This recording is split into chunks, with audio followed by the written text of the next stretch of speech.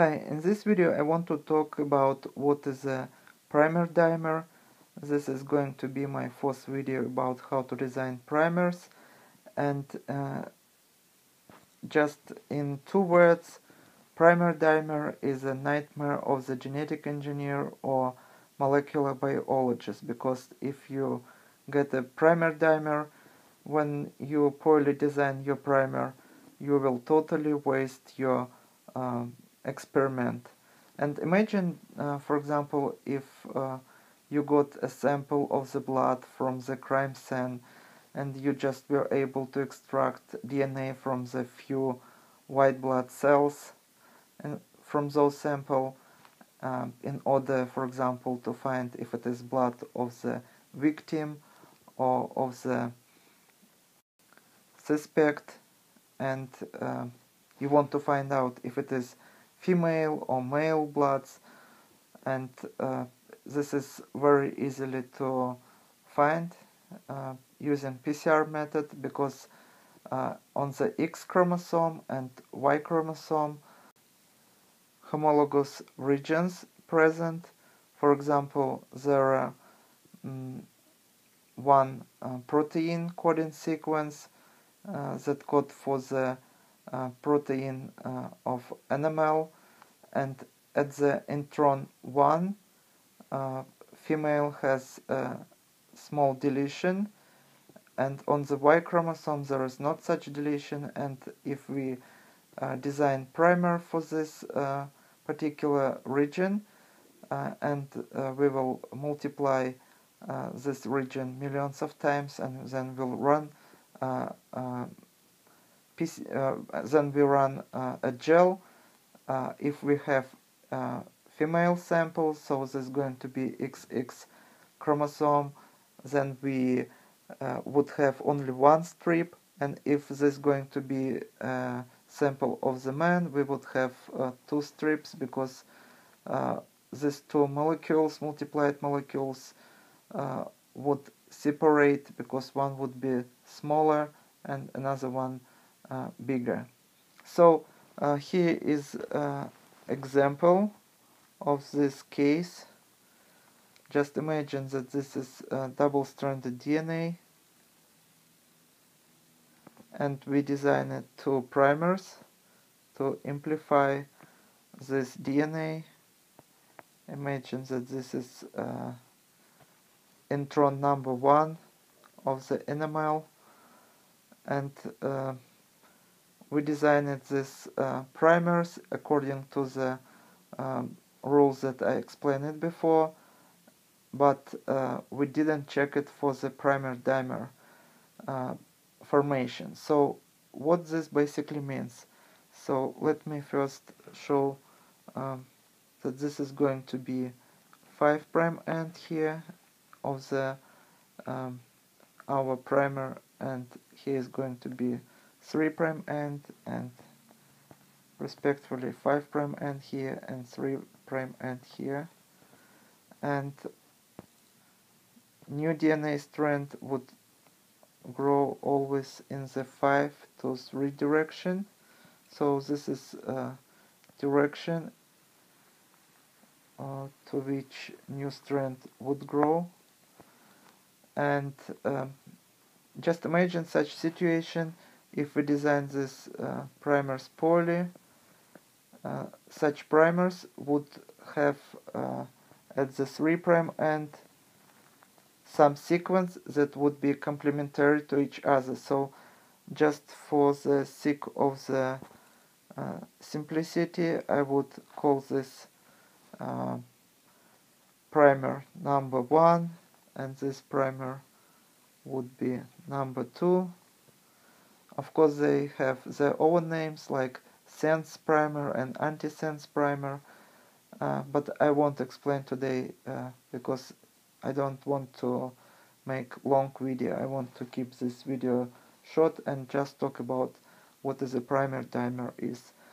And so we just call primer number 1 and primer number 2. So imagine that I just make these primers bigger here, And imagine that this is going to be primer number 2 and this is primer number 1. At the 3' ends, such primers have regions that is complementary to each other. And for example, here is going to be A, T, C, and G. And on the other primer number 1, we will have C and G and A and T here. So of course these two primers would anneal and polymerase would extend them. Both primers would be extended, and for example, if this fragment is for example 20 base pairs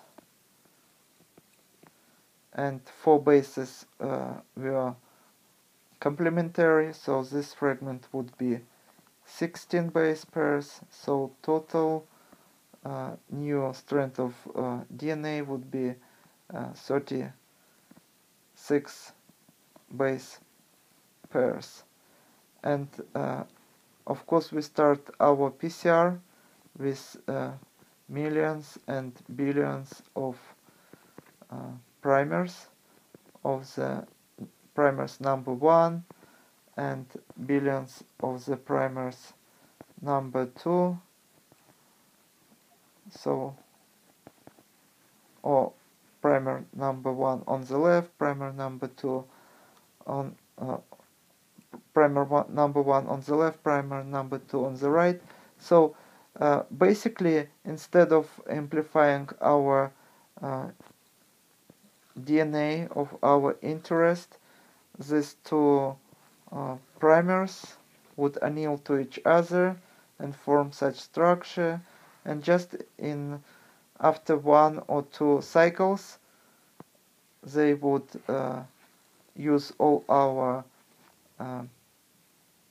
bases in our solution, and we will have very few of this product and a lot of this product. And if we run PCR, for example, this is going to be a gel,